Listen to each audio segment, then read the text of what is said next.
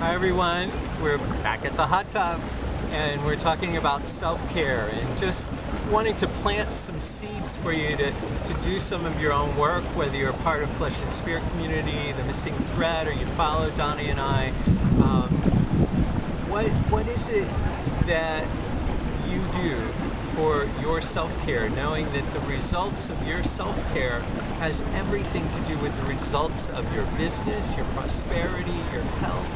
And so I want to tell a quick little story about when the AIDS epidemic started early on in the 80s. You know, everybody was kind of scrambling, and as a healer, I knew that ultimately there were going to be 3 to 10% of people who would survive and thrive through that epidemic, because there are always 3 to 10% of people who always survive any kind of life-threatening disease.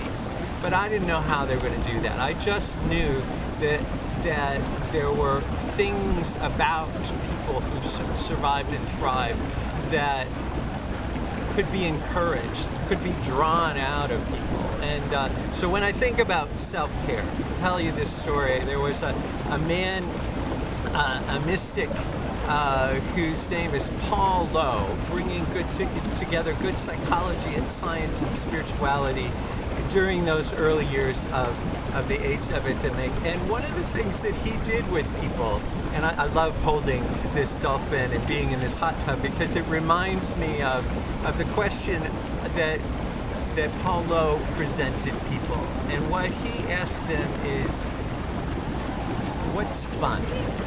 What's fun for you? And let's go on a journey that comes out of just for the fun of it. So he would just spend hours with people just drawing out what's fun for them, because part of our self-care is how much fun are you having. If you're doing all the right things in your world and you're even feeling rather prosperous and you're not having a whole lot of fun, then you're probably endorphin-wise creating an environment for you to ultimately get sick.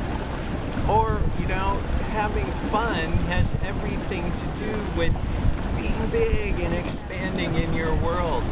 So as you think about self-care, and you know, in our potluck we're going to have somebody probably from Joe's Barbershop. So, you know, one of the people who I go to works at Joe's Barbershop to, you know, cut my hair and do a flat top.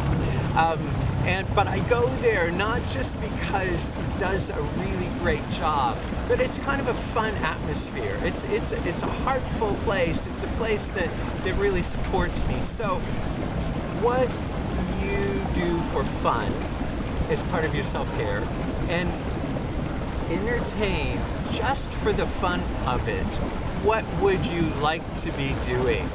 All right, this is part 2 of self-care, the theme for October. Namaste.